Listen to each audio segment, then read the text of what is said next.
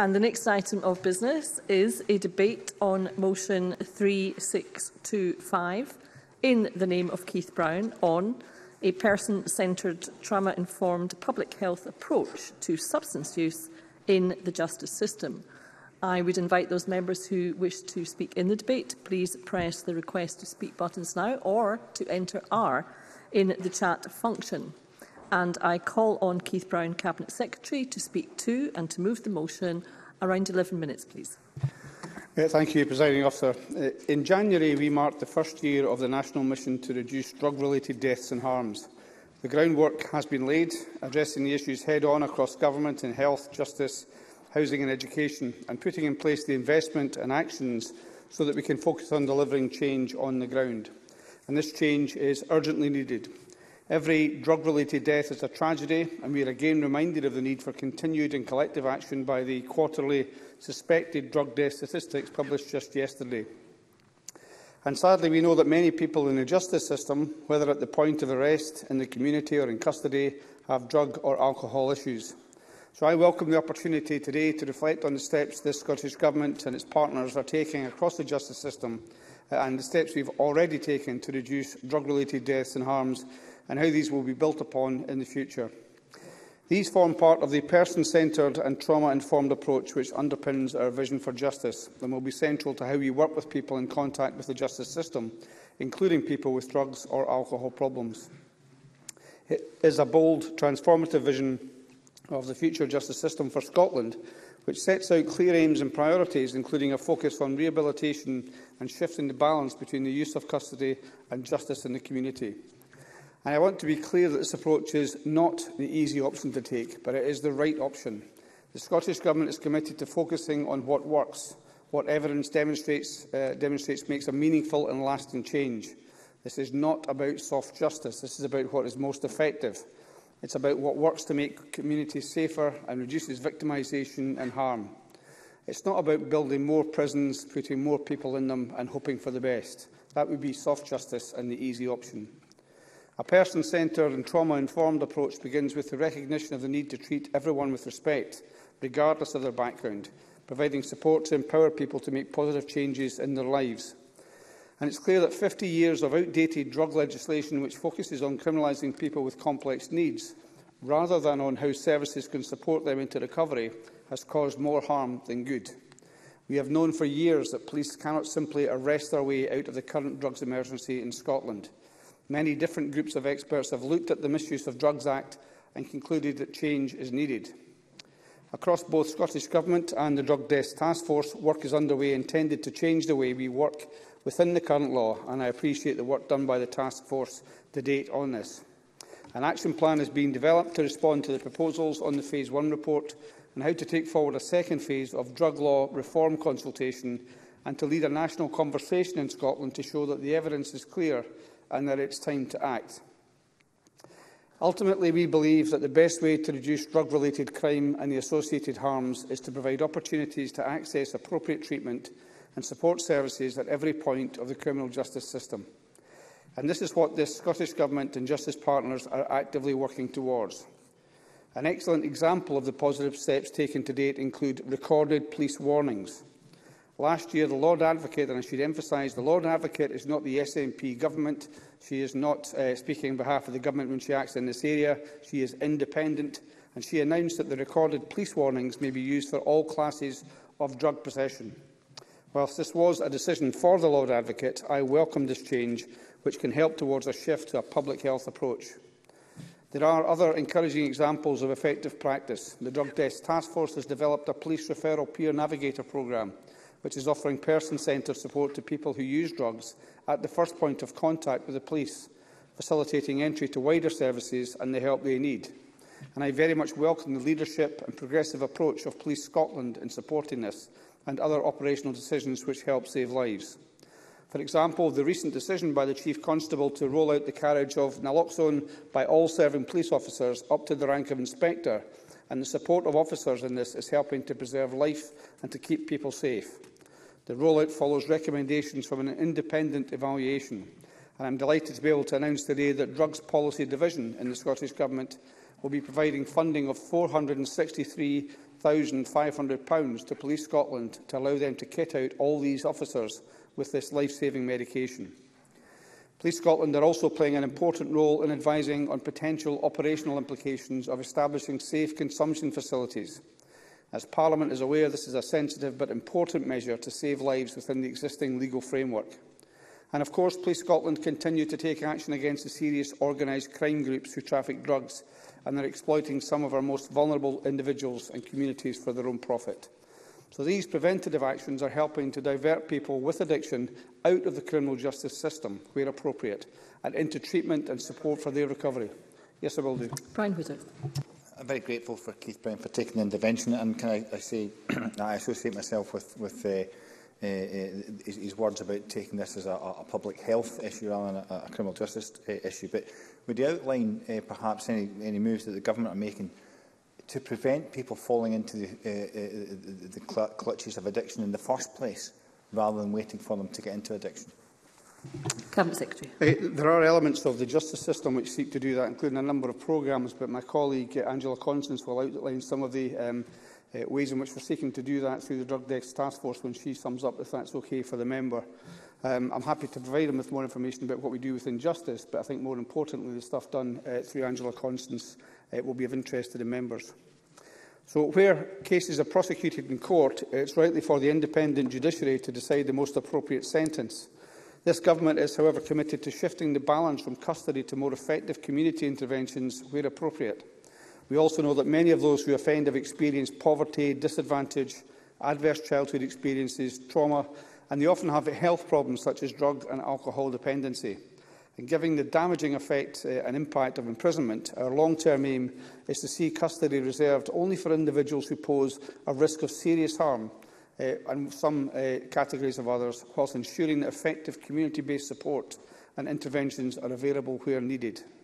This is why we are taking concerted action, including through forthcoming legislation on bail and release and support to transform community justice services. And the reason why it's smart justice is because we know that reconviction rates are lower when we take that approach. And if we have lower reconviction rates, we have fewer victims and less crime in Scotland.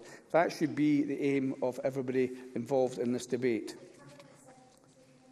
I will do, yes. Casey Clark.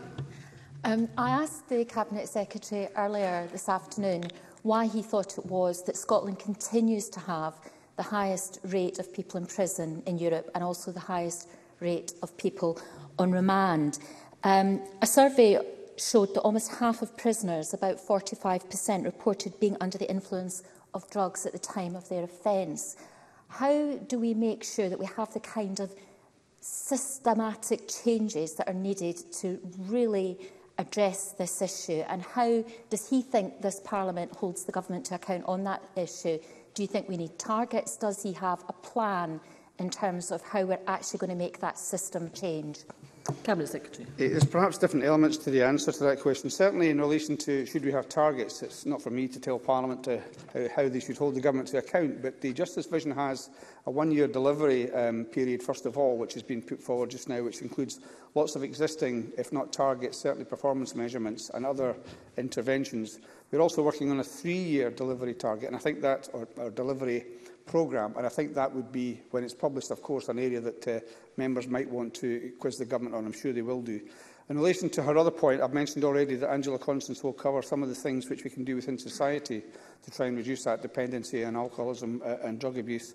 Within the justice system, though, we have to do more, whether it's in prisons or the way, in, for example, in police custody suites, we deal with people with these issues. And we are doing a number of those things, not least one of the conversations that we had today with police and health professionals about how we deal through the Navigator system and also one or two innovative approaches, for example, in Fraserburgh. So I'm happy to provide more information on that if the member wishes. But these approaches include how we best use monitoring and support to improve outcomes. There are potential developments in relation to alcohol and substance monitoring, and I'm committed to looking at options focusing on what works. I'm also open, as I'm sure Angela Constance is, to working with members from across the chamber in doing so, and we would welcome the engagement that we've had to date. As part of our efforts to encourage greater use of community interventions, our programme for government makes clear we are committed to expanding community justice services, supporting diversion from prosecution, alternatives to remand, to come back to the member's question, and community sentencing. In 22-23, we increased annual funding by £50 million to £134 million to reflect continued investment in supporting pandemic recovery work and expansion and transformation of community justice services. When combined with investment in the National Drugs Mission, we are enabling timely and effective interventions in communities to prevent harm and to improve life chances. It will also support the delivery of the revised National Community Justice Strategy, which is currently under development. This will set out clear aims for partners with an emphasis on early intervention and encouraging a further shift away from the use of custody. Our approach is evidence-informed, and it's important we assess the impact of existing measures such as drug treatment and testing orders. DTTOs are an intensive disposal specifically targeted at individuals with entrenched problem drug use, chaotic lifestyles and a history of offending. They were introduced to combine justice and health approaches in a targeted way, and we know individuals on DTTOs can have difficulty fully complying with the requirements. So I welcome the Drug Deaths Task Force consideration of DTTOs, and we intend to carry out some initial exploratory work reviewing the evidence available in relation to these and how they align with what is known about good practice in this area. It's also imperative that access to appropriate support is available to everyone serving a custodial sentence in Scotland, and the Prison Service is working tirelessly to eradicate unauthorised drugs in prison and is continuously adapting its security measures to prevent, detect and deter the introduction of contraband. In November, we laid legislation which allows prison officers to photocopy correspondence as another means to prevent the entry of illicit substances into prison and to reduce the availability of those substances to prisoners. That can only help to reduce the risk that these illicit substances present to those living and working in our prisons. And another key priority in prisons is mitigating against the known elevated risk of drug deaths at transition points, such as release from custody, and ensuring naloxone provision and continuity of care on release. Prison officers and DWP staff continue to offer assistance to prisoners to plan for their release, whilst this Scottish Government continues to support the work of through care services, support individuals to reintegrate back into the community after their release. And that includes the excellent work done by Scotland's third sector and justice social work services across the country. Presiding Officer, the examples I've touched upon today are making a real difference, and they'll continue to do so. There are, however, just some of the steps that we have taken so far and that need to be taken. We know this is a complex issue and it's not easy. It will require further action, further investment and a collective will to address the challenges ahead.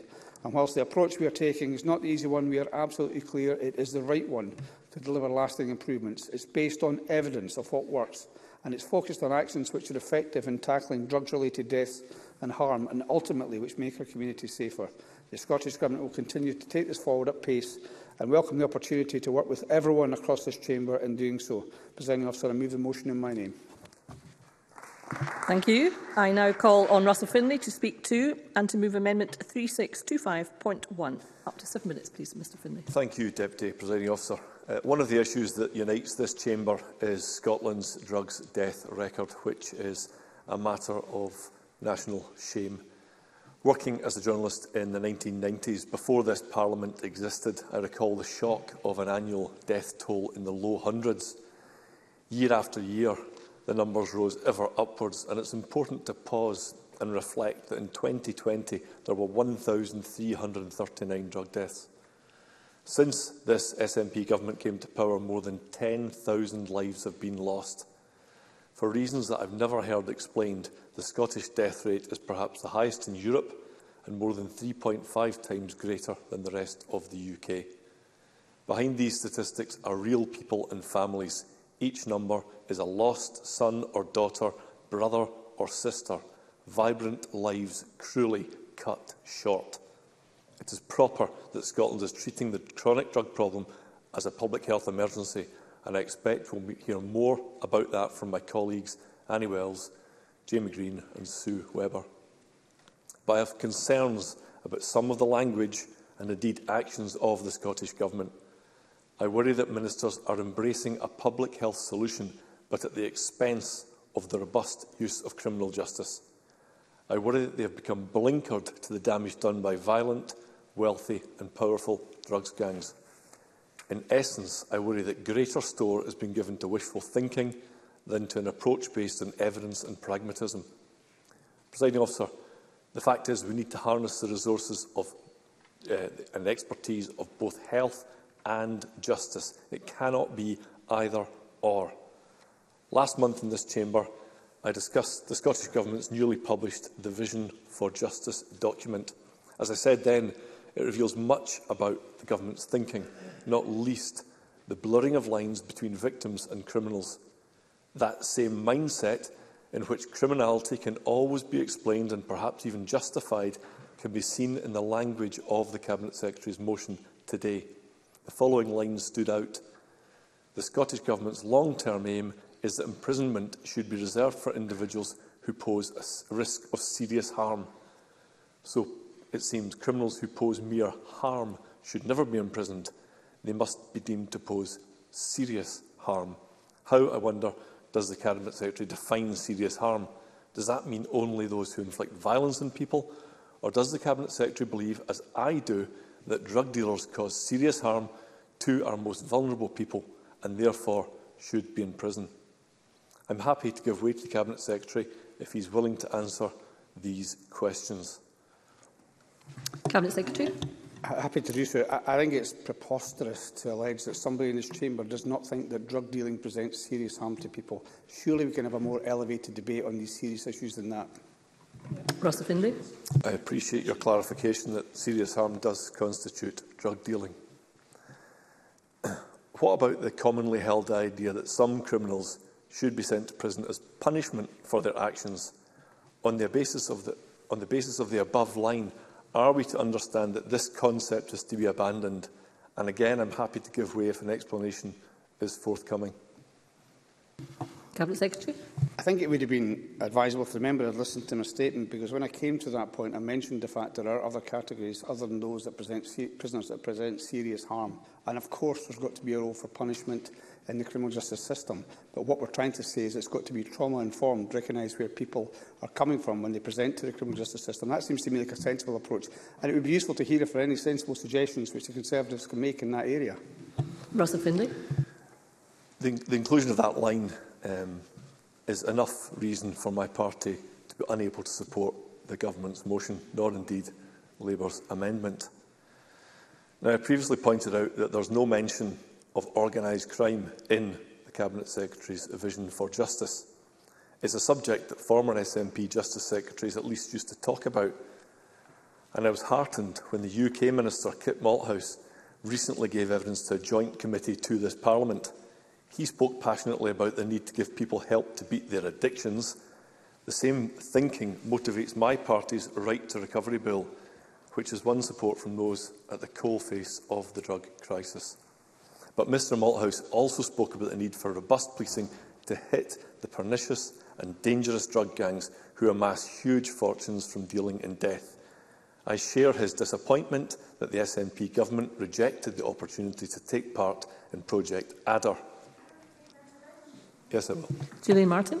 The member is talking about organised crime and people who are drug dealers in prison. He recognises a lot of people in prison who are, have problem drug use, who are not involved in either of those things. Russell Findlay. Absolutely, and our party gave voice to prison officers over the past few months in respect of the huge volume of drugs coming into prisons via mail, and it was only by agitating and pushing that action was finally taken.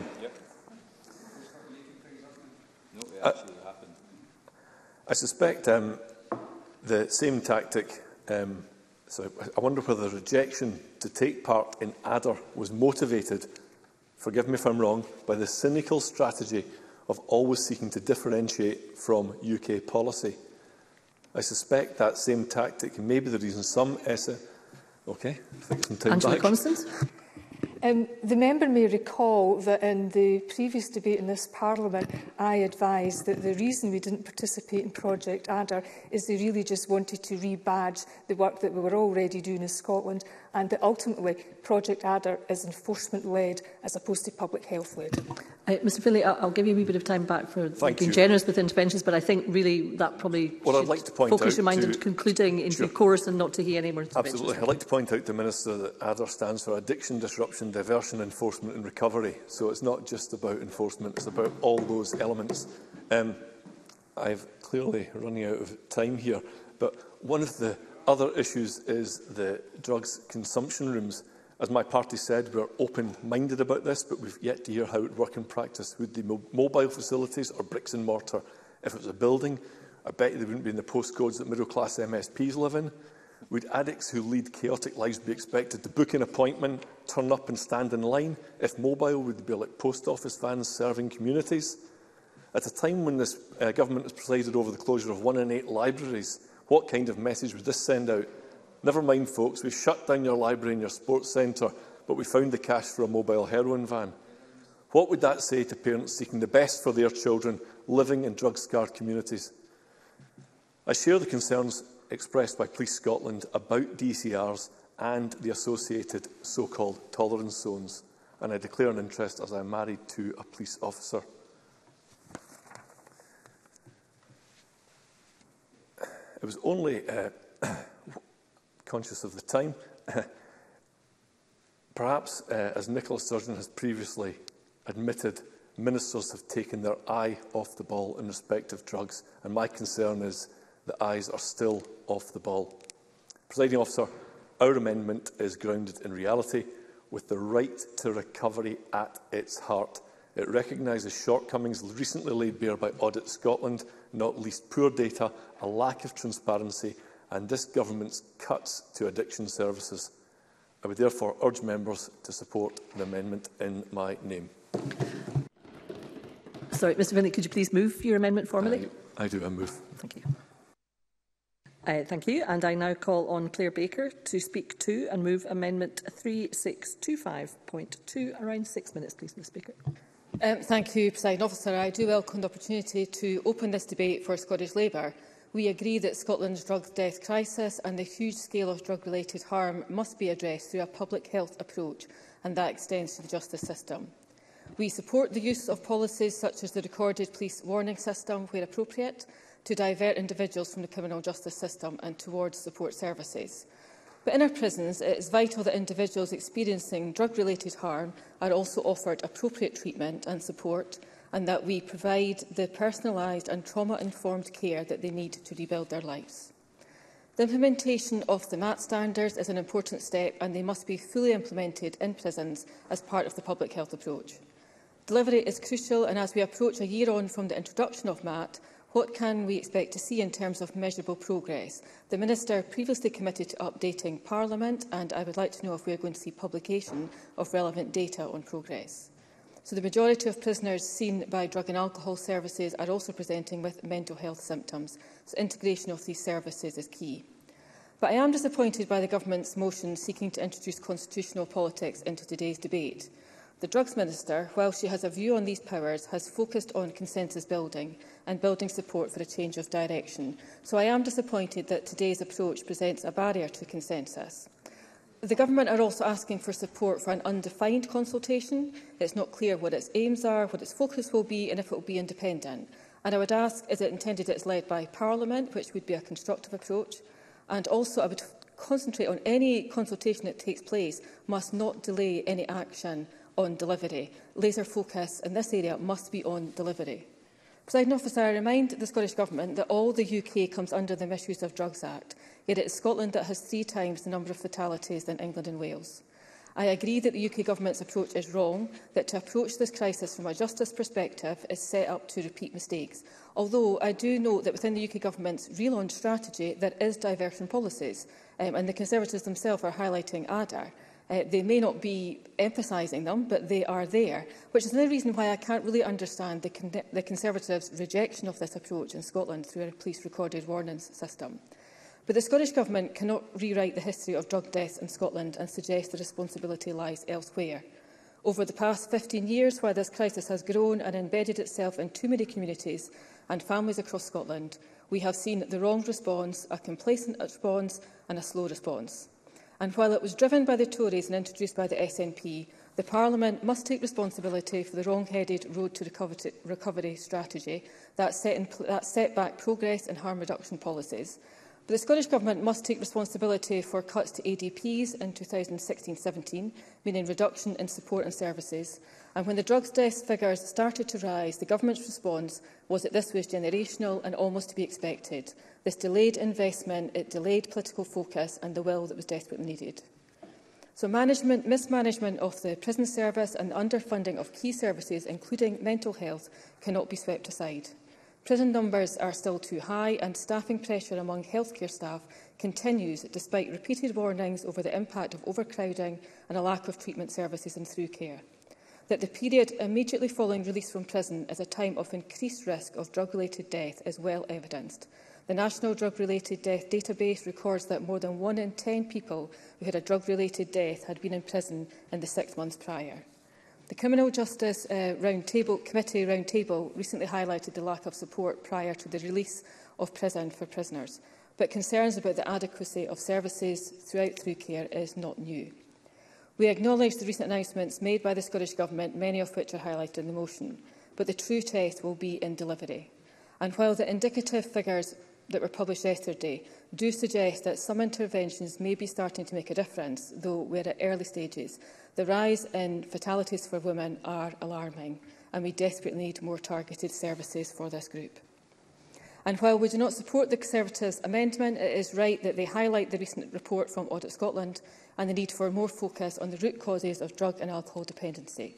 By using the extensive powers and resources at disposal, the Government can make real and lasting impact, such as fully funding frontline services for drug treatment and prioritising policies which rejuvenate the most deprived areas. Ministers have had 15 years in which to take decisive action.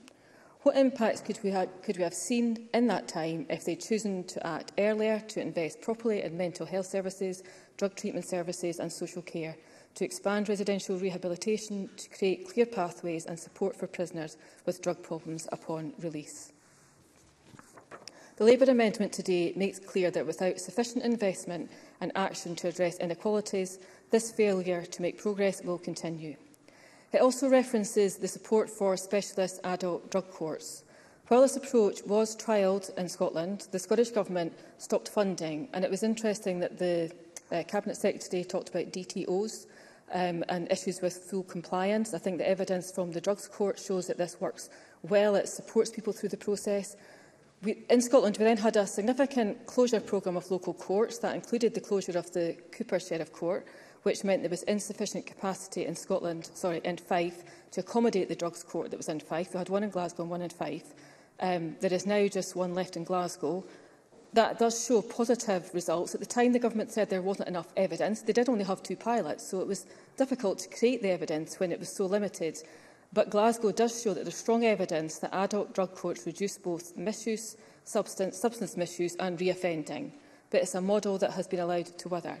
So while I don't anticipate the Government will support our amendment, I would ask them to pursue drug courts as a part of the diversionary approach to criminal justice and embedding the person-centred approach to substance use. I move the amendment in my name. Thank you. And I now call on Alex Cole-Hamilton. Up to 4 minutes, please, Mr Cole-Hamilton. Very much, Deputy Presiding Officer. May I start by extending apologies to the Chamber? An urgent appointment will see me absent during closing speeches. I'm very grateful for the Government securing parliamentary time for this important debate. As you know, this is a matter of great importance to Liberal Democrats. Police Scotland have advised us, as we've heard already, that there were 1,295 suspected drug deaths in our communities in 2021. This is a dip, but it is still among the highest in the world. That's 1,295 lives needlessly lost, a wealth of potential dashed, and countless families and indeed communities broken. Presiding Officer, this cannot continue. This is a particularly Scottish problem of international proportions. It has been a stain on our record for years now. In recent times, Scotland has been taking, on paper at least, a public health approach towards drug deaths, and that was evident in the words of the new Lord Advocate when she addressed us a few months ago. But implementation of such an approach, particularly within the justice system, has been inconsistent. This is starkly evident in the use of fatal accident inquiries in our prisons. This is an issue that my colleague Liam MacArthur, yourself Deputy Presiding Officer, has worked particularly hard on.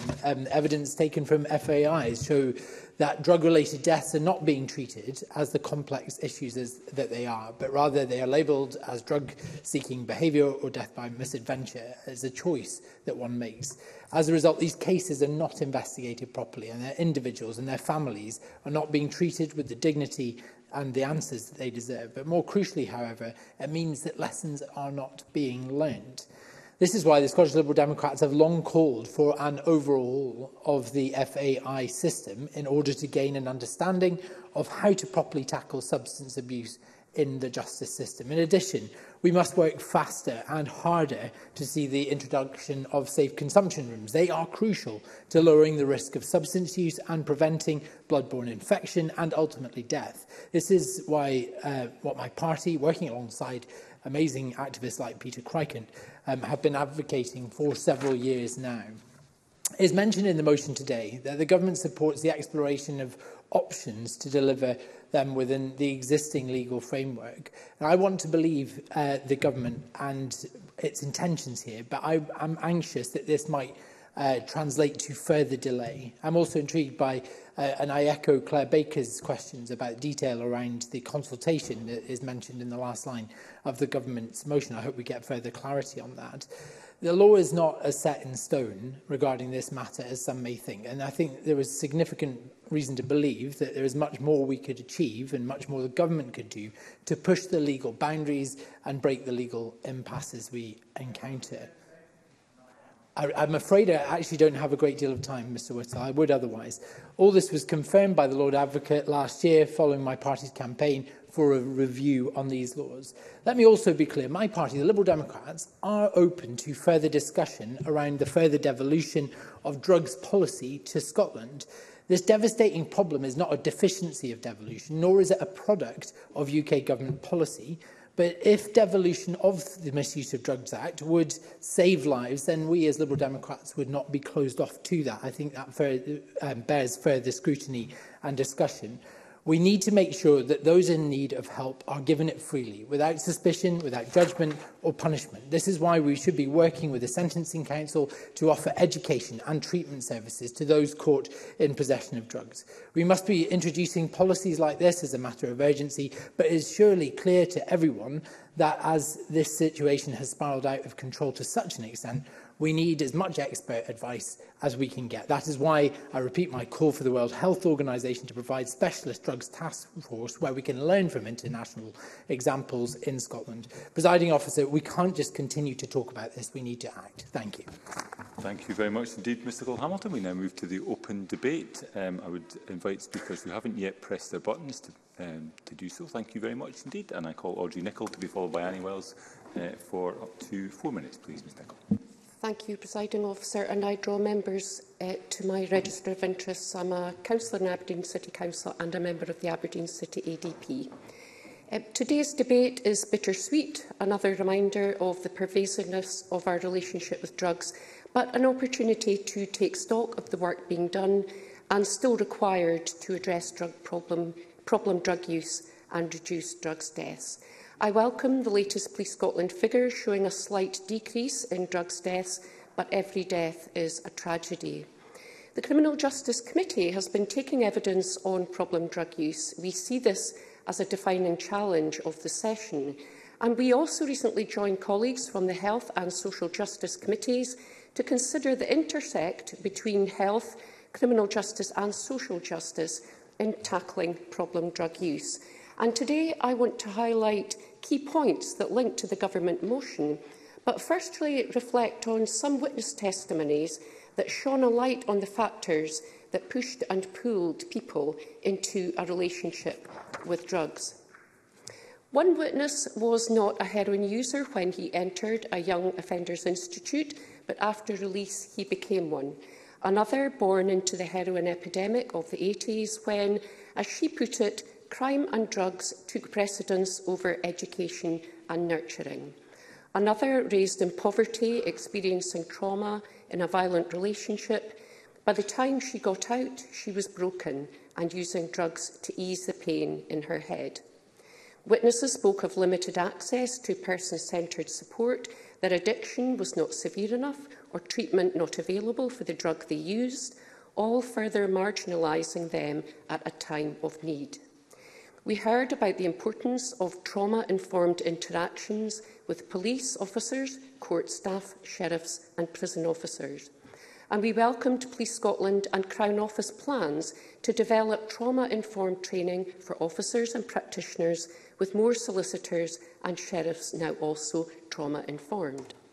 And we welcome the Task Force Stigma Strategy to address the alienation and damage caused by the war on drugs and their desire that distressed beef interventions be developed.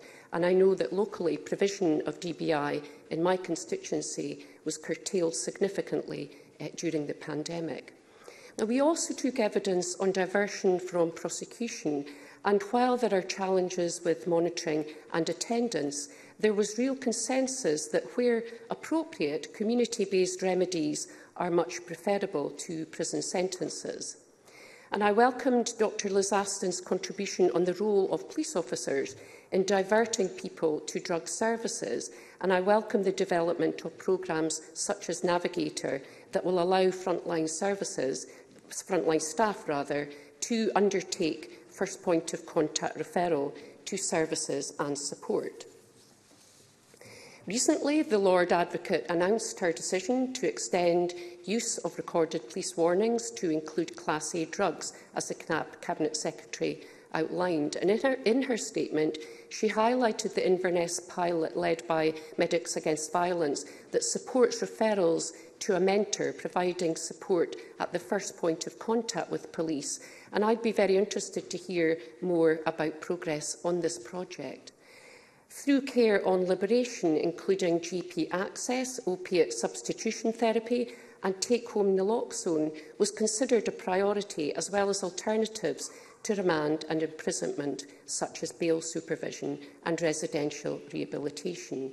And on naloxone, I welcome the Chief Constable's commitment to national rollout to all police officers, and I also wish to commend the Scottish Ambulance Service for their work to develop carriage and use of naloxone. And finally, the committee heard overwhelming support for law reform to facilitate safe consumption spaces, and the Lord Advocate's comments that she would be willing to consider specific proposals presented to her on this. So to conclude, Presiding Officer, I hope and expect the committee's work, including our recent joint sessions, will inform the National Mission, the delivery on the new Vision for Justice, to develop a whole system approach, public health-based, with person-centred and trauma-informed practices at its heart. Thank you, Ms Nicholl. I now call on Annie Wells to be followed by Gillian Martin for up to 4 minutes. Please, Ms Wells. Thank you, Presiding Officer. The problem of drugs-related deaths in Scotland does remain our national shame. The numbers do not lie. In 2020, we saw around 4 people losing their lives each day to drugs. As the First Minister admitted, for too long this government had taken its eye off the ball.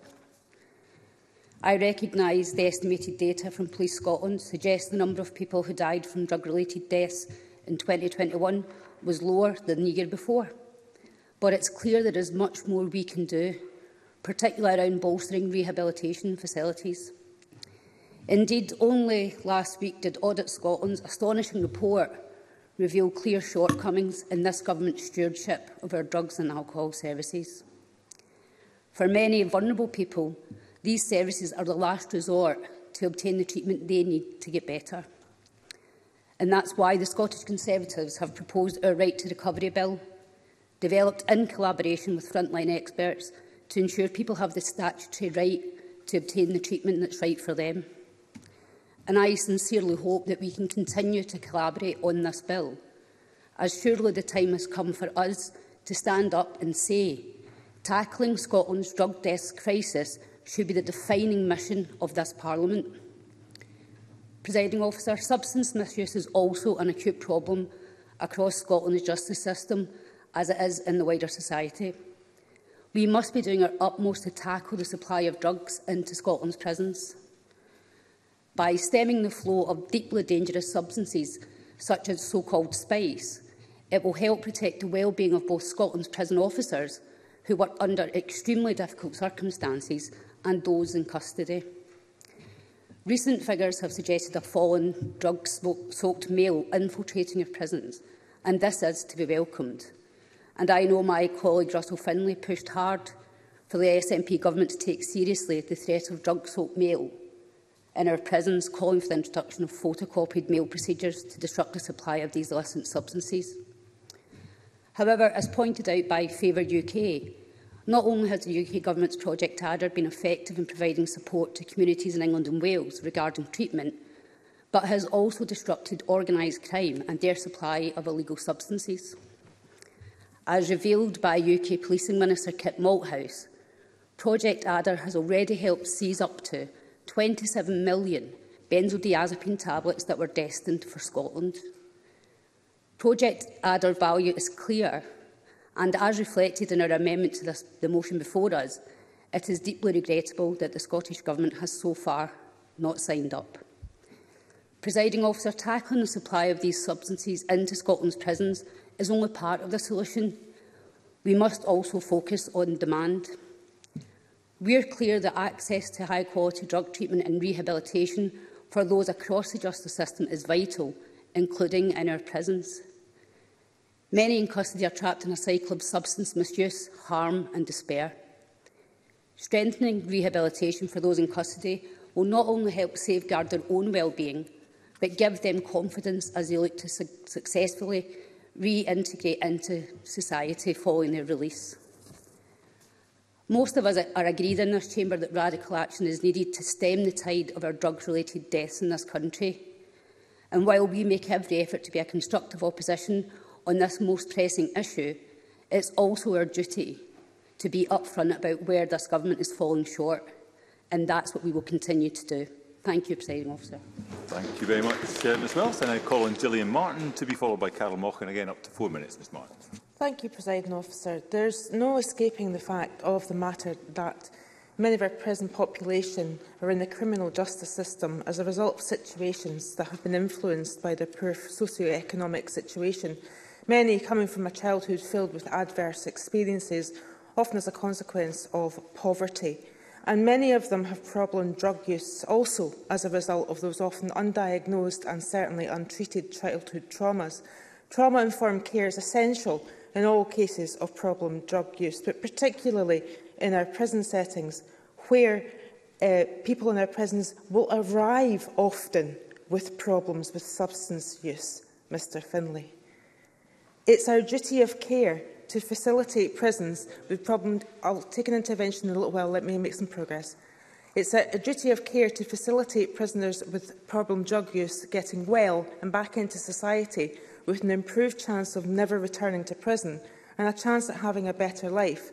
And if MAT standards are the goal across Scotland, proven standards that get people well, then they must also apply to those with problem drug use in our prisons. And I'll take Mr Finlay's intervention now. Mr Finlay.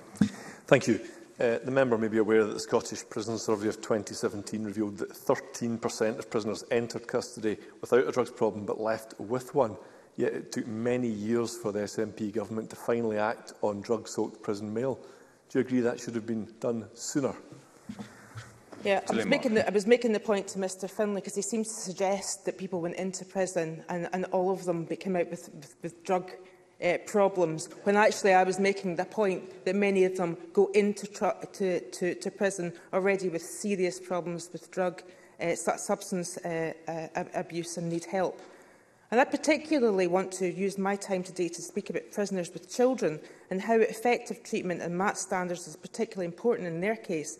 The MAT standards say a person should have the support to remain in treatment for as long as requested, and it's particularly important to ensure continuity of that support upon release. It's an already vulnerable time for any offender, as well as a key time in ensuring successful rehabilitation in general. And this is particularly important for those returning to a family home with dependent children.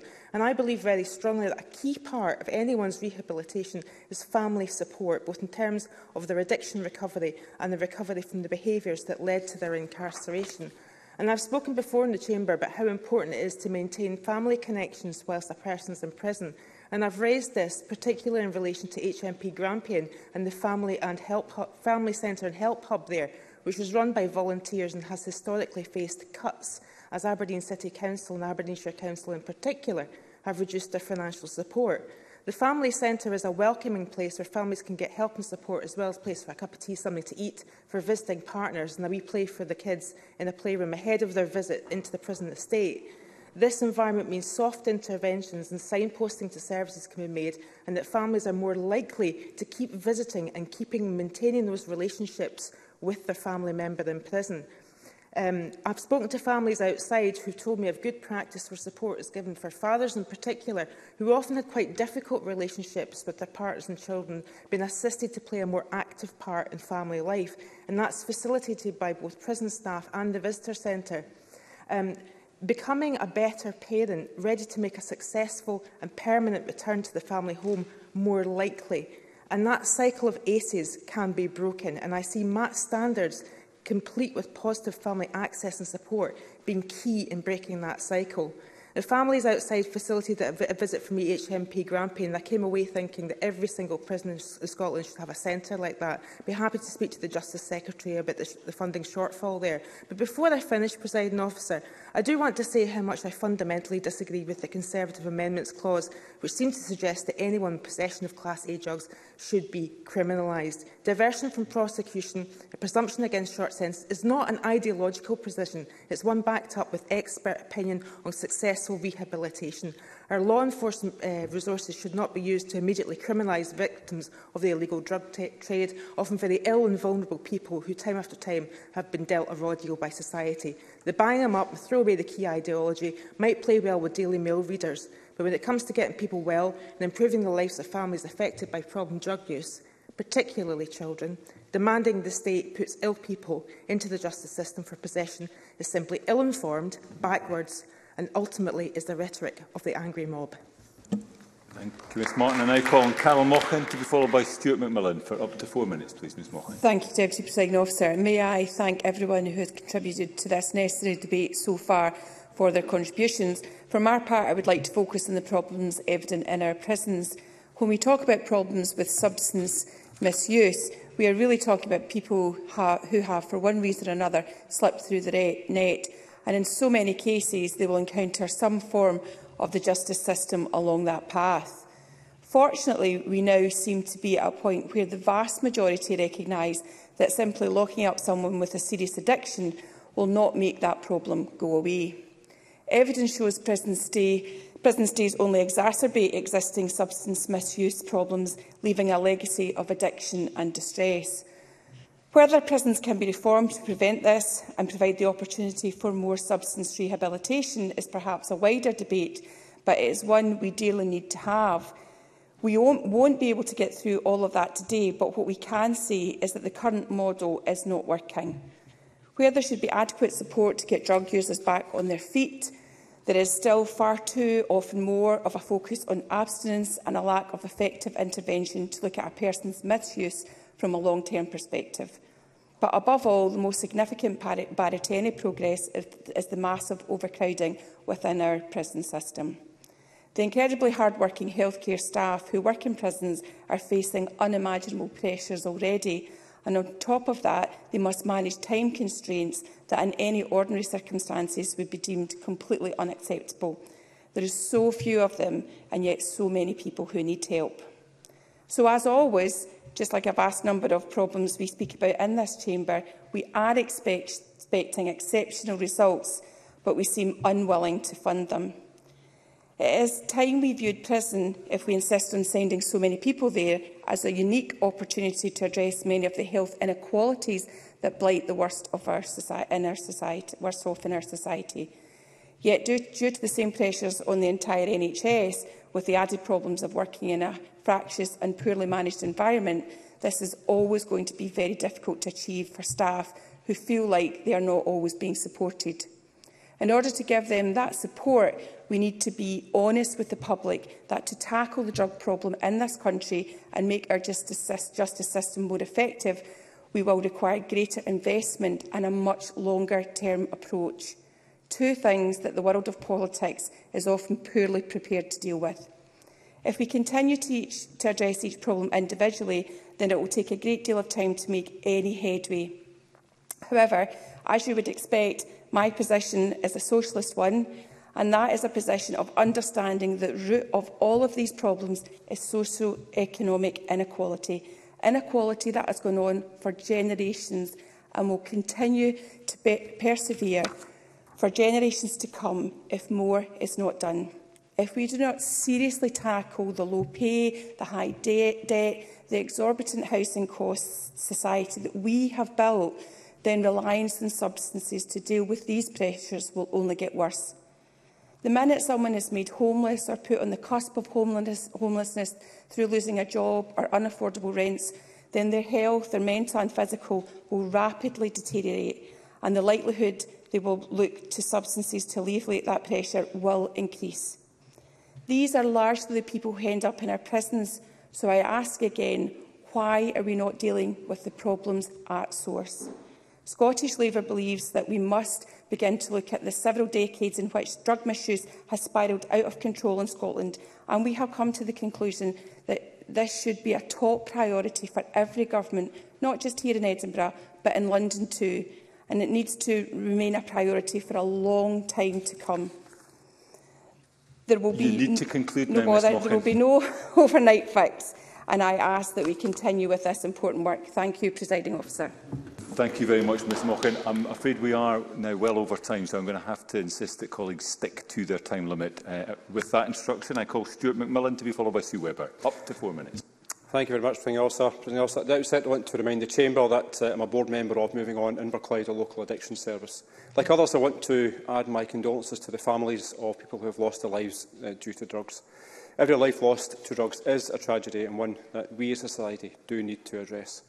Turning substance abuse from a justice to a health priority is imperative, and the direction of travel in that regard is positive. And it's absolutely vital that treatment and recovery that is right for individuals is available at the right time. This is a crucial key factor of the National Mission. It's also worth reminding the Chamber of the SNP manifesto from last year's parliamentary election, which committed the SNP-led government to develop a new national community justice strategy.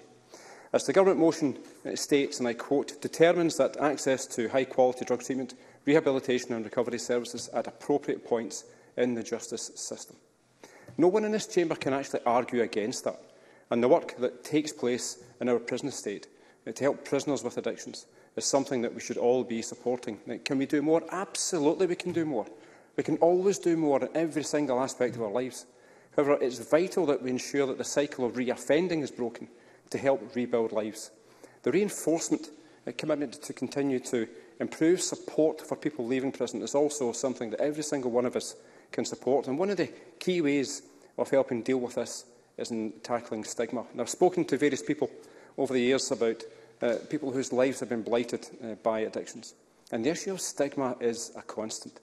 And if this Parliament genuinely believes that dealing with the drugs death situation that Scotland has, then we really got some genuine and hard questions to put to ourselves, but also to society. Annie Wells touched upon earlier on regarding the issue of reintegration into society.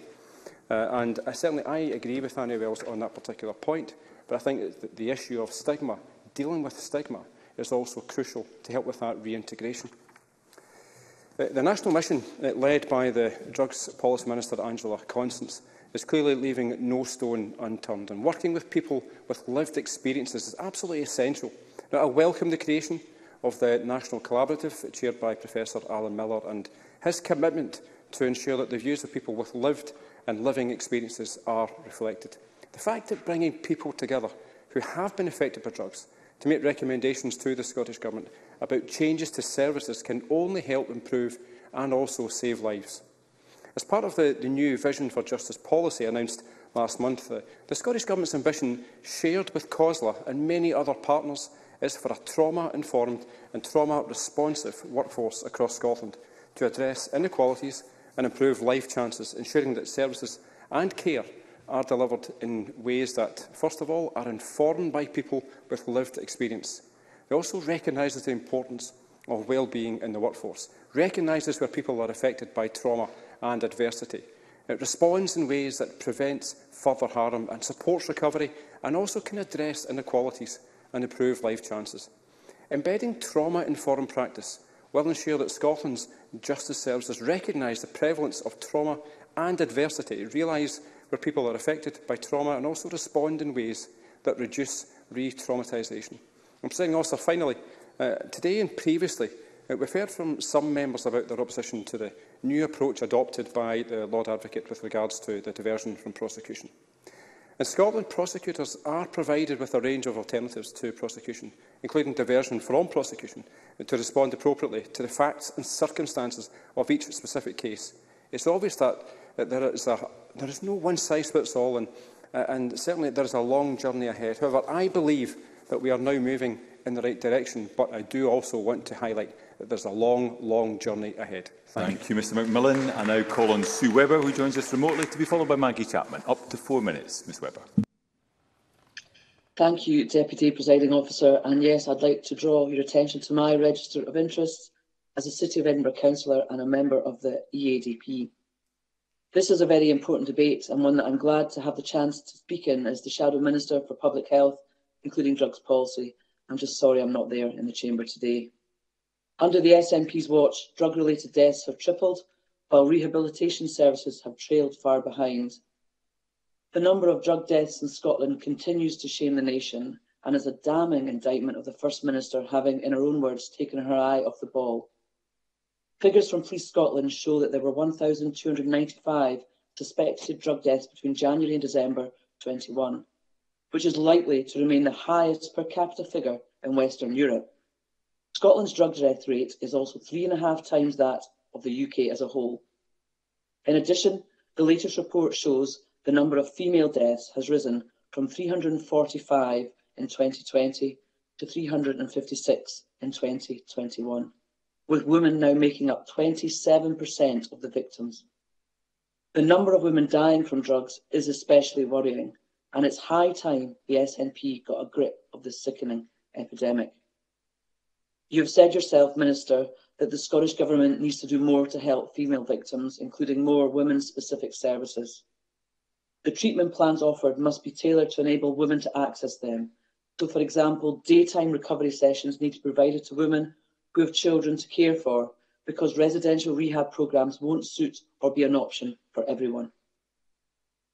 I recently visited the River Garden Auchen charity in Ayrshire. It's a training and social enterprise development centre offering a residential programme for people in the early stages of recovery from drug and or alcohol addiction. Their model has up to an 80% recovery rate globally on completion of the programme. It was a truly fascinating visit, and I was heartened to hear that they're expanding and building a women-only residential block. The feeling of calm that I experienced on arriving was noticeable, and it leaves me in no doubt that the location and surroundings are so key to the successes it achieves. These types of facilities and programmes have shown to be successful and should be properly funded to ensure they continue to make strides in this difficult and challenging field. And although not specifically related to drug misuse, there was an insightful study carried out in South Korea. This study revealed that a therapeutic, community-orientated day programme resulted in continuous abstinence rates at 6 months, nearly 8 times higher than those seen in the control group. Both the treatment group and the control group were women. Instinctively, when it comes to treating dependency, men and women will have different needs. So we must ask ourselves, what more can we do to address the needs of women specifically? This week, Anne-Marie Ward, a leading drugs campaigner in Scotland, expressed doubt over the latest drug death figures, warning that some overdose may have been wrongly classified as COVID fatalities.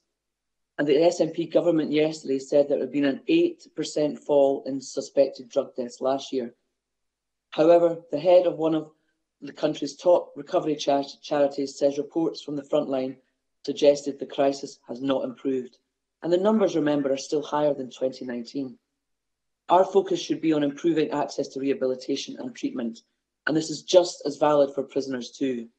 This is why I would urge once again the SNP government must back our Right to Recovery Bill, which is backed by experts in the addiction field and would enshrine in law the right of everyone in Scotland to receive potentially life-saving treatment. Thank you, Deputy Presiding Officer. Thank you very much indeed, Ms Webber. And I call on Maggie Chapman to be followed by Eleanor Whittam for up to 4 minutes. Ms Chapman. Thank you, Presiding Officer. I'd like to begin by restating what others have said. Every drug-related death is a tragedy, and my sincere condolences to all those who have been affected by such a death. The drugs death crisis is a public health crisis. It is not inevitable.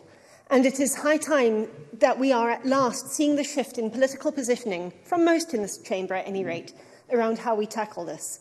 As I've said before, we need a culture of care, not a war on drugs. Because the war on drugs has been an abject failure, both in terms of restricting the use of drugs and in protecting individuals and communities from the harm of drugs. Criminalising users and petty suppliers rather than seeking solutions to the deeper problems that underpin substance use has not worked. We need to understand the underlying causes that lead people to use drugs and develop addictions and tackle those if we are to effectively deal with a crisis that is not inevitable. This means holistic interventions that do not treat the substance use or dependency in isolation, but consider all of the person's experiences and challenges, their economic conditions, housing, family relationships, and so much more. Drug dependency is like the canary in the mine for trauma, poverty, and other social ills.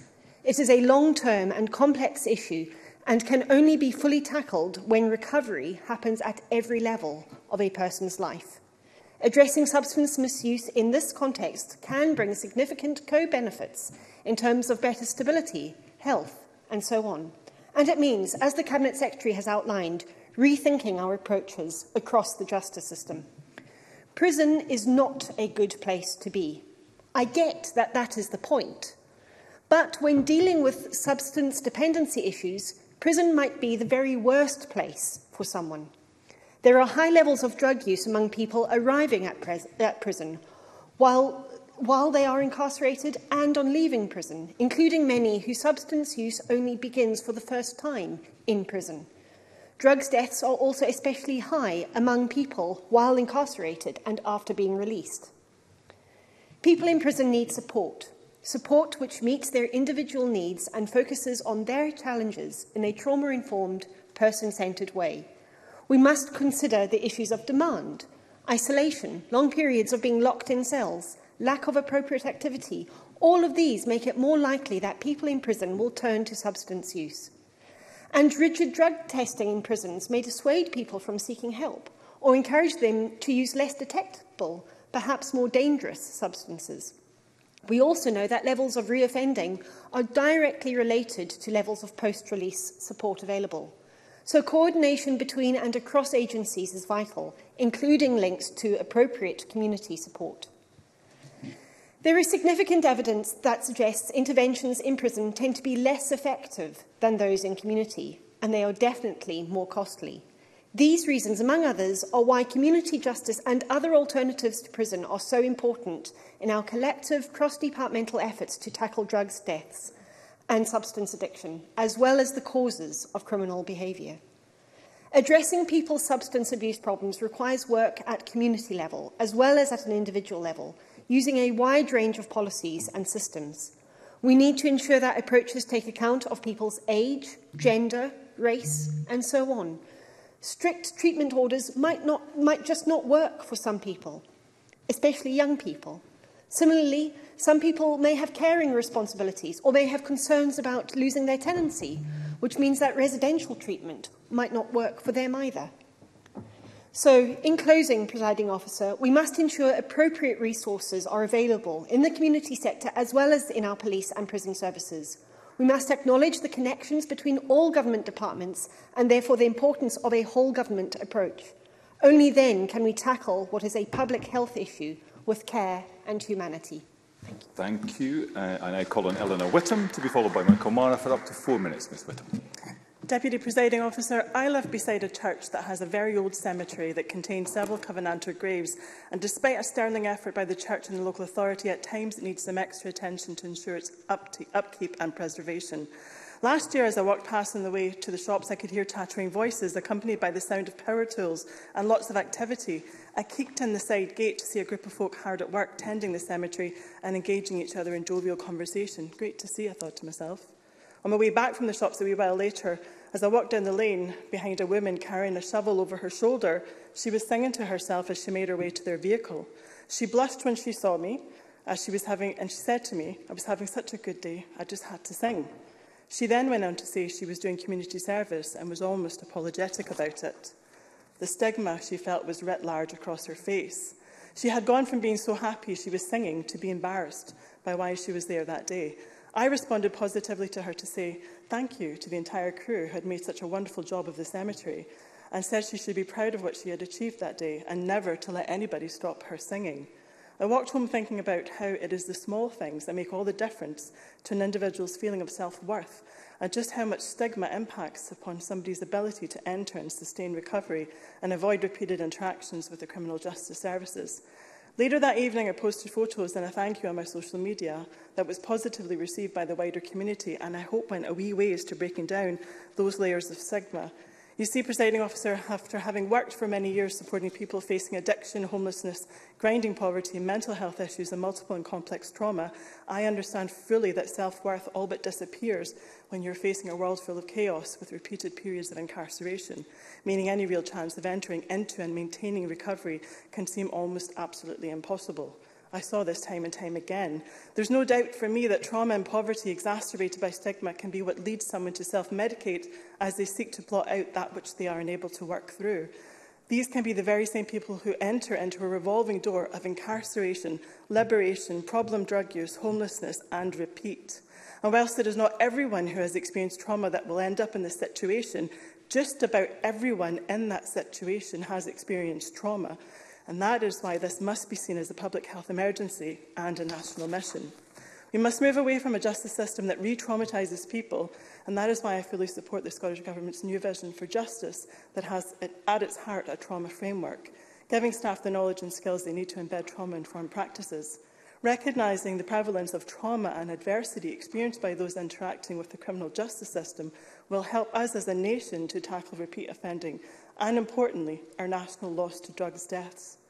The enormity of that loss is felt keenly by the families affected, but we also need to recognise that as a country we have lost far too many people, and with them all of their hopes, their dreams and their talents. There is no one-size-fits-all approach here, but a combination of access to same-day treatment by embedding the MAT standards, widening access to rehab, diversion from prosecution, funded recovery community supports, the navigators, a nationwide naloxone rollout, meaningful and funded community justice options, funding facilities such as River Garden in my constituency, which Sue Webber has already mentioned, gives us the best chance of preventing the worst outcomes. Make no mistake, community justice and diversion from prosecution are not soft justice, they are smart justice. Thank you, Presiding Officer. Thank you very much, Ms Whittam. And I call on Michael Mara to be followed by Stephanie Callan for up to 4 minutes. Mr Mara. Thank you, Presiding Officer. In recent years, there's been an unacceptable increase in drug-related harm in our prisons, with an 18-fold increase in types of drug seizures within the space of a year. There's been an increase in street Valium and synthetic cannabinoids, but also in psychoactive substances and cocaine. Synthetic cannabinoids and benzodiazepine mixes are emerging in prisons, and frankly, we have no idea what these do to people. Like Scotland's streets, Scotland's prisons are awash with drugs. And I don't say that for controversy or for headlines. We must accept the reality of the situation if it is to be dealt with. The latest Scottish prisoner survey sets out that 4 in 10 prisoners had used drugs during their time in prison. The research group that I ran at the University of Dundee would analyse children's drawings soaked in psychoactive drugs, dried and then posted into prisons and then smoked. The Government has taken action to deal with this by enabling the photocopying of mail, but for every solution there will be another cunning means of dealers accessing a captive marketplace where losing yourself from the daily reality of a limited life is a premium product. For example, photographs being received in the mail are now being used in the same way, but are classified differently as personal possessions rather than as mail. And I'd ask the Minister dealing with some of these issues to consider piloting a wastewater analysis scheme in the prison estate in Scotland to best identify the types of drugs in circulation. SEPA certainly have the capability to work with analysts to put this place in short order. Rapid analysis could help with health measures. Understanding what someone has taken is vital to ensuring that they receive appropriate health care, and can also help with behaviour management, as some substances will result in higher levels of aggression towards staff and other inmates. And I'd welcome the Minister's response on this suggestion. Just as in Scotland's streets, all of this equates to an incredible loss of human life, human potential, and it tears families and communities apart.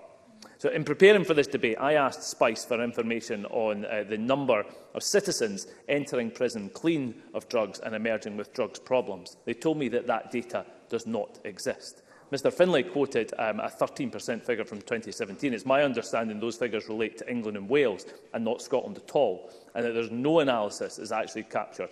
We can perhaps compare notes on that after the debate. But the citizens are at their most vulnerable when they emerge from the prison estate. Many with no real home to go to, no productive way to spend their time, and the stigma that we've heard about quite frequently in the debate surrounds them. They are very susceptible to falling back into usage with reduced tolerance levels, and overdose is very common. So again, in preparing for this debate, I asked Spice for information on the number of citizens leaving prison who then rapidly overdose, and that data doesn't exist either. Data that is now 5 years old does show that Scotland's drug deaths have an inherent connection with prison, with over half of those having lost their lives having been in prison before. Such a common factor and so identifiable, yet nothing is done to immediately identify those for whom the impact is immediate and so severe. That's an intolerable dereliction of duty of care from the state, but it is being tolerated daily across Scotland. The figures we've seen on suspected drug deaths in recent days show that there is the possibility of some very limited progress. But we must know why and where. If something has worked, how can it be replicated? If change is driven by external factors in the drugs market, where there might be issues of purity, supply, or the myriad other possibilities, what controlled analysis can be undertaken so that those factors can be acknowledged? If we do not do this, then we cannot lock in any progress. Thank you very much indeed. Mr Marra, we now call a final speaker in the open debate, Stephanie Callaghan, who joins us remotely. Up to 4 minutes, Ms Callaghan. Thank you, Presiding Officer, and thanks to Keith Brown for bringing this important Scottish Government debate to the Chamber. A public health emergency currently ravages Scotland's communities, and a report from Police Scotland on suspected drug deaths during 2021 has said estimated 1,295 deaths. So many mothers and fathers, brothers and sisters, friends and neighbours and colleagues, all of them gone too soon. Presiding Officer, the Scottish Government and everybody in this chamber knows that we can and we must do better. Funding is hugely important, and we need to better understand where and how that money is spent and what real difference it's making to people's lives. Audit Scotland recommended greater transparency, and the Scottish Government is taking that on board because we need to understand what's working well and what isn't, and the impact policies have on lived experience. What we all want to see is our national mission dramatically cutting drugs deaths, and quickly. And I'm sure I'm not alone in often feeling that we're not going fast enough, but at the same time I understand that we need all that research, strategic thinking, data collection, targets, systems for measuring progress, all the number crunching and stats to help us to save lives. Presiding Officer, the role of the justice system is a critical pillar of our mission, and people who face the justice system and have challenges around substance misuse need and deserve access to the treatments that work for them and that heal their trauma. Our priority must be to divert vulnerable people away from prison and into treatment wherever that is possible. Continuing to embed the new medication-assisted treatment standards reinforces a rights-based approach to treatment, and these standards help frame our entire response, encouraging flexibility and urgency. There is no one-size-fits-all, and equal rights to access treatment is really key. High-quality drug treatment, rehabilitation, recovery services must run through our justice system, and that includes prisons and police care, as people have commented before. International evidence is very clear.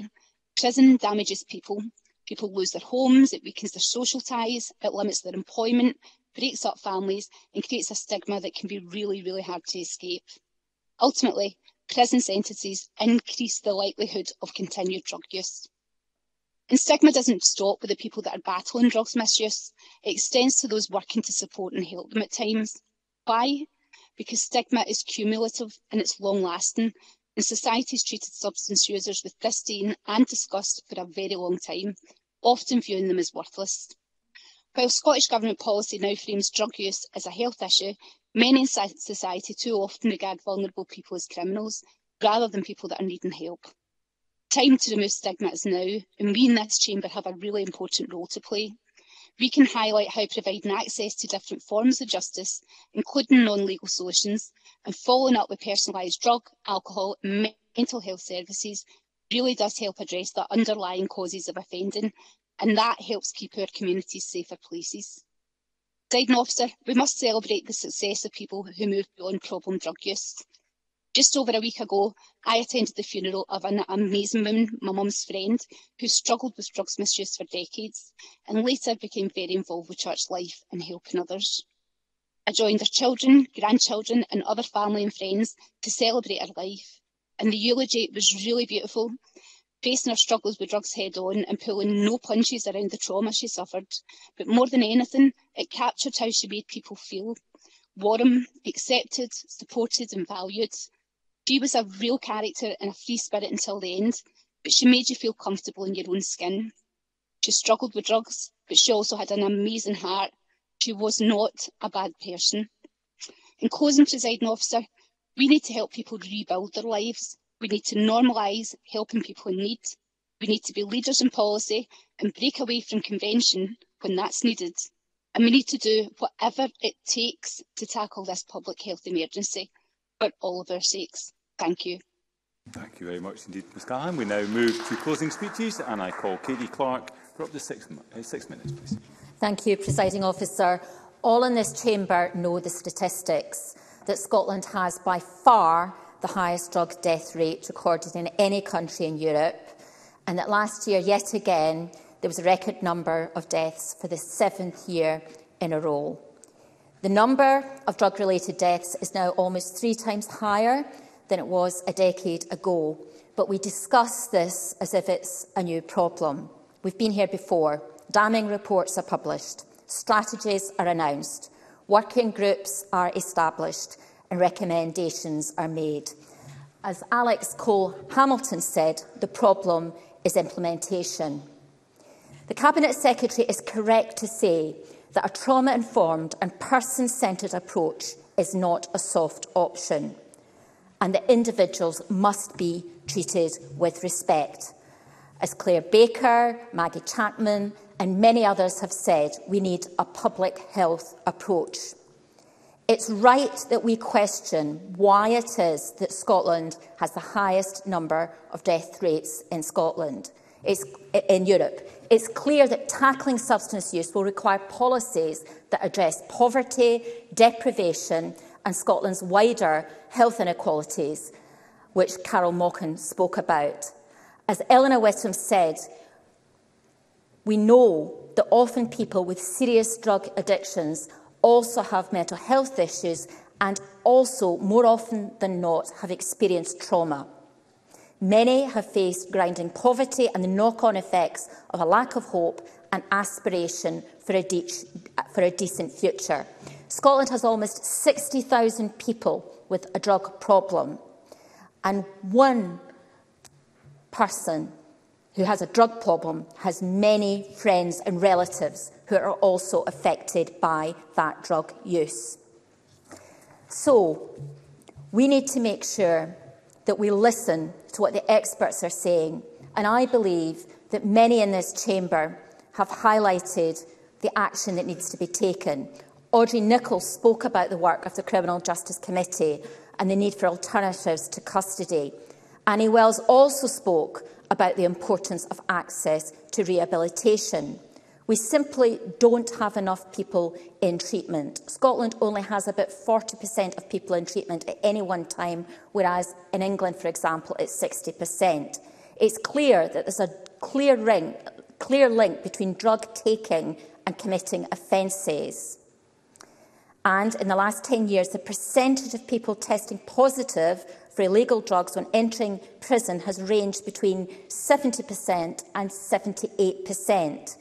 And as Michael Mara has spoken about, new psychoactive substances have become an increasing problem, and many believe they are now dominant in prisons. We know that drug use continues to be a significant problem in prisons, and the latest drug survey, which Michael Mara also pointed to, identified that about 2/5 of people have used illicit drugs in prison at some point. But as a number of speeches have highlighted, there is a lack of support in prison. Prisoners need support to come off drugs, support that must continue when they are released, as Stuart McMillan spoke about. The Drugs Deaths Task Force recommended this back in April 2020, saying that adequate through care provision should be made available to prisoners on liberation. Currently, though, I think we all accept that those who leave prison and are relocated into communities are not receiving that care in the numbers that they should. So it's important that we not only address the risk of death from overdose in prison, but also the risks in the months after leaving custody. We know that we face major challenges, which will only be addressed with policies that are underpinned by sufficient investment. We also know that prison is more expensive than the alternatives to custody. But Scotland continues to send the highest number of people to prison in Western Europe. I believe that the Scottish Government has much of its policy in this area in the right place, but simply hasn't been implementing those policies. They have the support of Scottish Labour to implement those policies, as we know that if there was this disconnect addressed between what's said in this chamber and was what is actually happening in reality in the justice system, it would make a massive difference to thousands in the prison system and many more in communities up and down Scotland. Thank you very much indeed, Ms Clark. I now call on Jamie Green for up to 7 minutes. Mr Green. Thank you.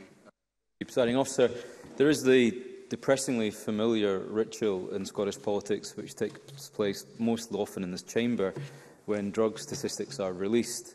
There's cross-party shock and horror. There's an acceptance that we all should do more. There's even an acceptance we could work a little bit more constructively and collaboratively. There's promises from the government of more action and more money. And today's debate, I think, has followed that very predictable tone. But the reason it's been repeated every year is because the scale of the problem is immense, but the scale of the solution has never matched that problem. And if had it matched the scale of the problem, then these numbers would have been falling already. Now, last year, according to Police Scotland, we lost 1,295 lives to drugs in Scotland. And of course, if it is a reduction, it is a very welcome one from the record high we saw in 2020. But there are two brief notes of caution in these statistics. The first is that we've previously, as a Parliament, been using NRS figures as the metric for comparison rather than Police Scotland's. So let's wait until we see those published. We should tread carefully in doing so. But secondly, even if there is that welcome reduction, I really hope there is one, it still remains the highest in Europe, and it still remains 3.5 times the rate as the rest of the UK, even against the backdrop of the same legislative environment, a point made by Claire Baker. Particularly concerning is the rise, according to these figures, of 3% in female drug deaths last year. Of course, most drug deaths do involve men, but there is very real and very damaging effect on women across Scotland, not just those who themselves suffer from addiction, but those whose partners or family members do too. So we need to make sure that our response is tailored to the individual needs. A point that Sue Webber made, the importance of residential rehab programmes, for example, not always being suitable for women, mothers, or those with childcare responsibilities. I was really struck by the example she shared of good work and good practice at the River Garden Centre in Ayrshire. And I have seen the good and bad of rehab services in helping constituents and others. It can be a game changer, and it quite literally can be a life-saver as well. But let's also be clear, and this must make for difficult reading and hearing for the government. Audit Scotland's review into drug and alcohol services released just a few days ago was not just worrying, it painted quite a grim picture of services in Scotland. High-risk alcohol and problematic drug use remains stubbornly high. Drug-related deaths and alcohol admissions are actually increasing, and we know that already that problematic alcohol and drug use disproportionately impacts our most deprived communities. But here's what Audit Scotland also pointed out. In 2015, there were 706 tragic deaths to drugs. By 2018, that had risen to 1,200, and that had almost doubled by 2020. But at the same time, It also pointed out that in the year 2016-17, there had been a 20% funding cut to ADPs year on year, from 70 million down to 53 million. And I'm sorry, but if you cut funding to ADPs, it cannot be a huge surprise that in the years that follow, there will be a rise in those horrific statistics. This isn't taking your eye off the ball. This is taking your pen off the chequebook. And that has been the problem. And that's a point that many of us have raised consistently year after year, which is actually why our right to recovery bill is important. It's not just a press release. It would provide a statutory right for addicts to receive addiction, and it would ensure that our recovery services are best equipped, resourced and funded to meet the needs of individuals. Because currently only 1 in 7 residential rehab beds are publicly funded, and no one in Scotland should be denied a treatment because a place is not available to them or because they don't have enough money to fund it themselves. That is a shocking place to be. And I would say to Gillian Martin, actually, our right to recovery would include those who are in prison, because they have just as much a right to recovery as anyone else. And in my committee visit to HMP Edinburgh, I met some inmates who had been recovering from addiction services. And that was great, and it was positive to see those stories. But it was equally shocking to be told that it's easier to get drugs in prison than it is on the streets. In fact, we heard there are people coming into the prison estate with no drug problem, who had never even tried drugs, and are leaving with a problem. That is shocking. I welcome the government's commitment to improve access to support and follow-through care for those leaving prison. And I'm happy to work with the government positively and constructively on all of that. But we cannot agree with every step that they have taken, because the issue of changes to how frontline police officers deal with Class A drugs, I think, has taken the wrong turn. I think, arguably, it makes it difficult for law enforcement to stop criminals both supplying to vulnerable people but using vulnerable people to get their drugs onto the streets.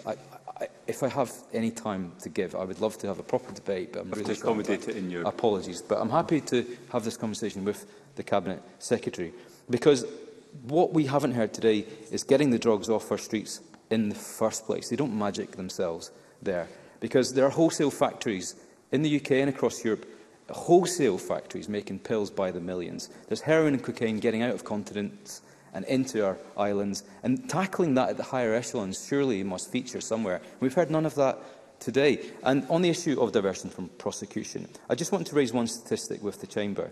Since that same approach was used for Class B and C drugs in 2016, the number of people caught in possession has increased. It was 21,300 in the year 2016-17. There was a change in policy, a change in approach by policing. In the year 2019-20, the possession rate had gone up to 22,900, nearly 23,000. So the question we must ask ourselves is, really, if this is the approach, is it working? If the premise of diversion to prosecution is reduction in usage, then why are the numbers going up? Why is possession going up? Why is there an increase, not a decrease? We've heard lots of other good contributions. I don't have time to go into them in detail. Brian Whittle talked about diversion prosecution. Annie Wells made points about stopping drugs getting into our prisons, as did Michael Mara. In fact, when you close one door, surely another one will simply open. Serious organised criminals will do what they can to ensure that their product is still punted to those who want it. But I want to close really with the words of Stephanie Callaghan, whose contribution I think was notable. Because I think what she did is very emotionally remind us that behind every statistic is a person, a friend, a colleague and a family member. And I think that's something perhaps we should all, and perhaps could all, remember a little bit more. The scale of this challenge must be matched by the scale of our response, by our ambition, and not just that, by the scale of the government's investment, top down, right to those frontline services. So I ask the Minister and the government, it's not too late for others, but it is too late for some. Get that money to where it needs, because if we don't, these figures are never, ever going to drop. Thank you, members, for your contributions today. Thank you very much indeed, Mr Green. I now call on the Minister to wind up the debate for up to 9 minutes, please, Ms Constance. Thank you, Presiding Officer. I want to start by quoting a mum called Libby. I don't know Libby, but she replied to one of my social media posts on the suspected drug deaths figures for 2021, and she quite simply said that one life lost is one too many.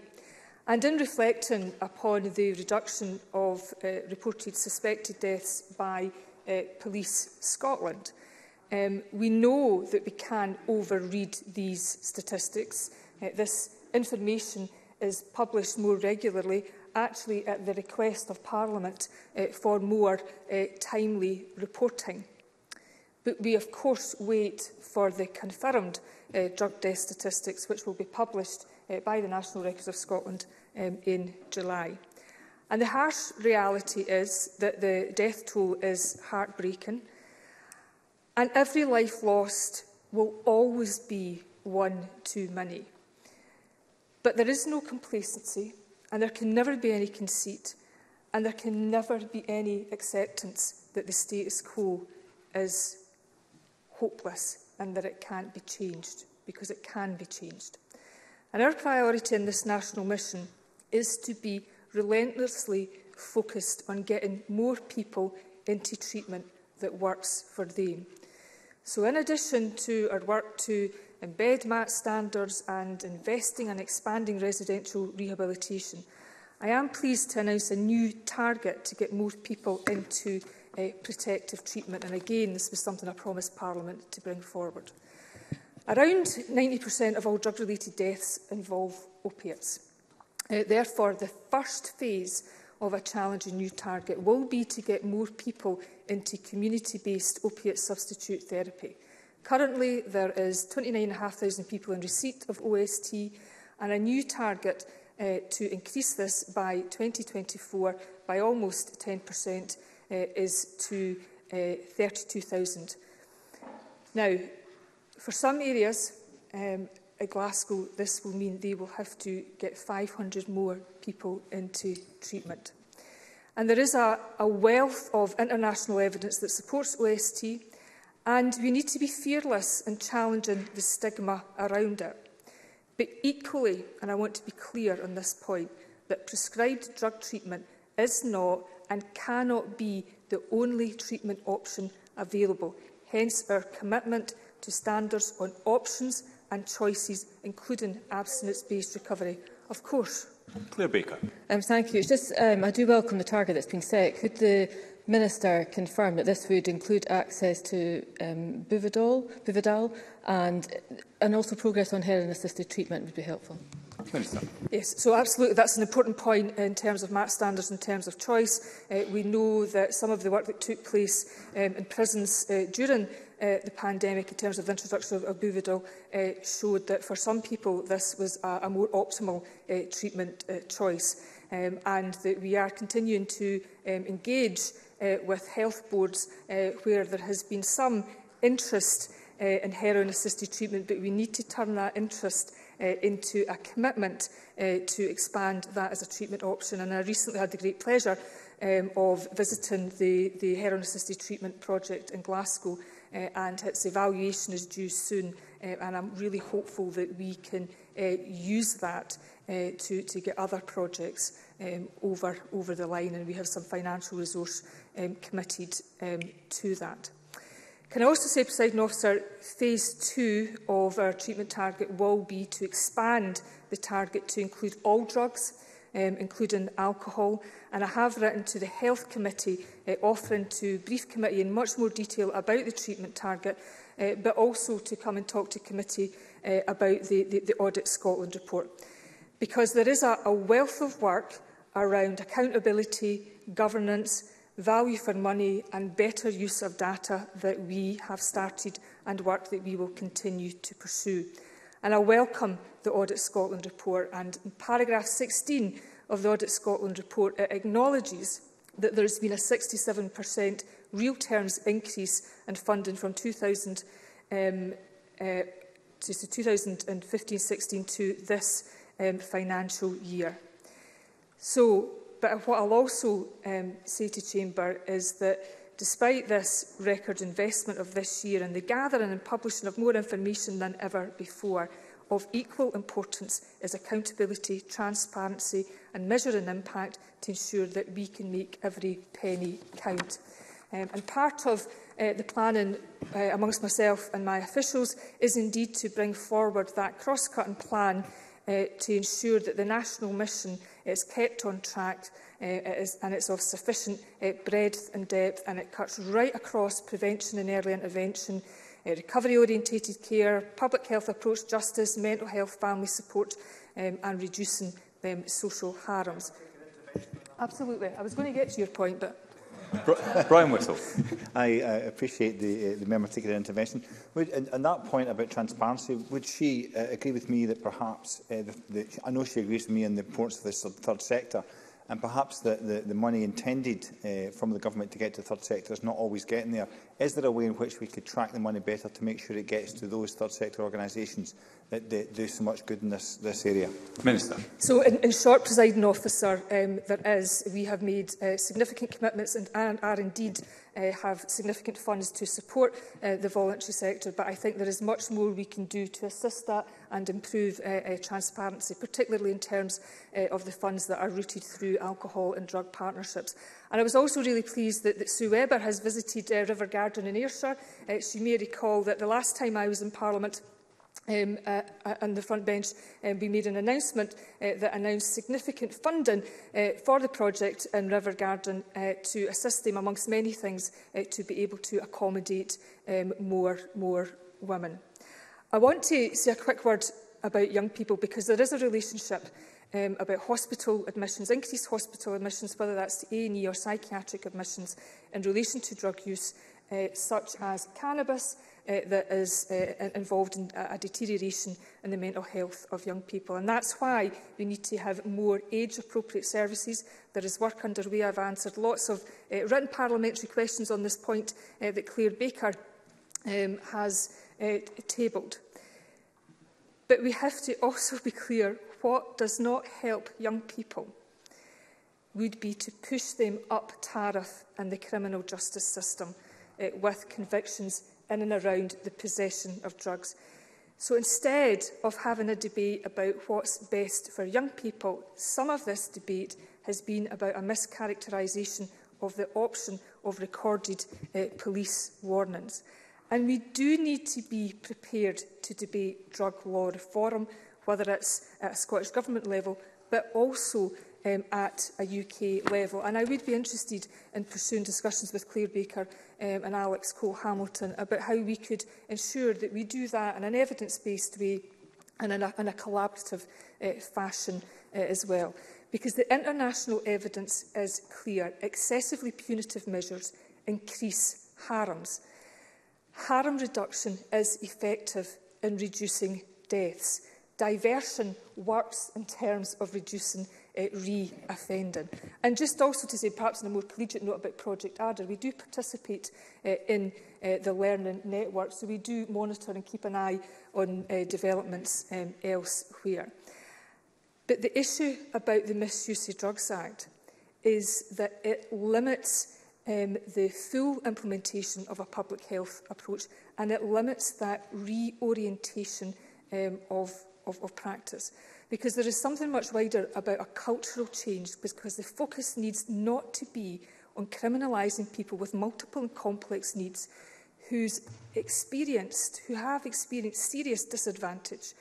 And the focus needs to be on tackling those underlying causes, whether it's adverse childhood experiences, trauma, and indeed poverty and inequality. And of course this government invests around £2.5 billion of its budget to support low-income households. And yes, I think we all accept that jail is for serious offenders who cause serious harms, but for others, prison is an expensive means of making matters worse. Thank you, Presiding Officer. Thank you very much indeed, Minister. That concludes the debate on a person-centred, trauma-informed public health approach to substance use in the justice system. And it's now time to move on to the next item of business. The next item of business is consideration of a business motion 3639 in the name of George Adam on behalf of the Parliamentary Bureau setting out a business programme. Any member who wishes to speak against the motion should press the request to speak button now, and I call on George Adam to move the motion. Thank you, Presiding Officer. I moved. Thank you very much indeed, Mr Adam. No member has asked to speak against the motion. Therefore, the question is that motion 3639 be agreed. Are we all agreed? Yes. Thank you. The motion is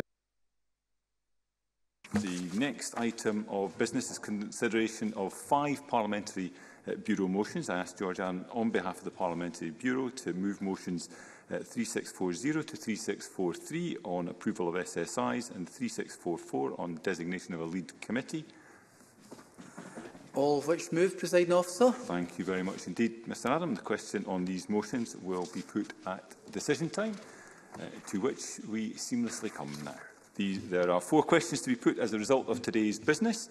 I remind members that if the amendment in the name of Russell Finlay is agreed to, the amendment in the name of Claire Baker will fall.